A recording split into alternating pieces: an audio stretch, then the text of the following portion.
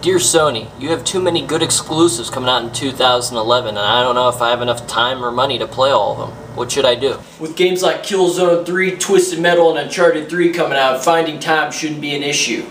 But as for money, just do what I do. Sell your plasma. Aw, I hate needles. Panhandle for change. Yo, give me your change. Sell Shoshone arrowheads. Yo, buy my Shoshone arrowheads. Come on, man. Whatever you do, just make it happen, Captain. No excuses. Well, I don't know. No excuses.